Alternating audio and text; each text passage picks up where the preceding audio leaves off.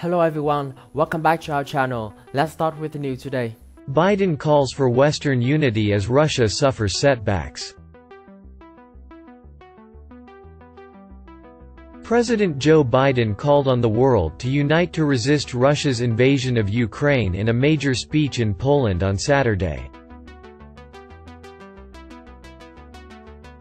President Joe Biden on Saturday framed the war in Ukraine as the battle of a generation in the fight for democracy as he sought to rally the world's support behind the embattled nation.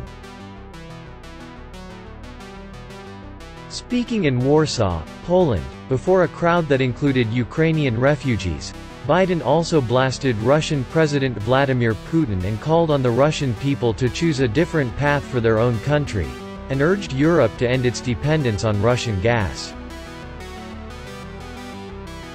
In a comment during the speech, which a source familiar with the situation said was not part of prepared remarks, Biden said Putin cannot remain in power.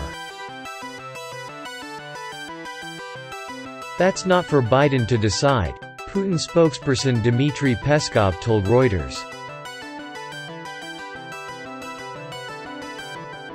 The White House quickly responded to say Biden was not discussing a regime change, and instead meant Putin cannot be allowed to exercise power over his neighbors or the region. Hours earlier, several rockets struck the western Ukrainian city of Lviv in what officials said were two separate attacks 45 miles from the border with Poland. The powerful explosions frightened a city that had been a haven for hundreds of thousands of people fleeing the Russian assault on other parts of Ukraine. The regional governor, Maxim Kozycki, said on Facebook that preliminary indications were 5 people had been injured in the first attack but did not specify what the 2 rockets hit.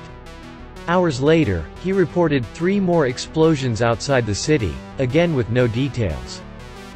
This is the end of our news today. What do you think about this news? Place your comment below to let me know. And if you like this video, please like and subscribe to our channel. Thanks for watching and see you next time.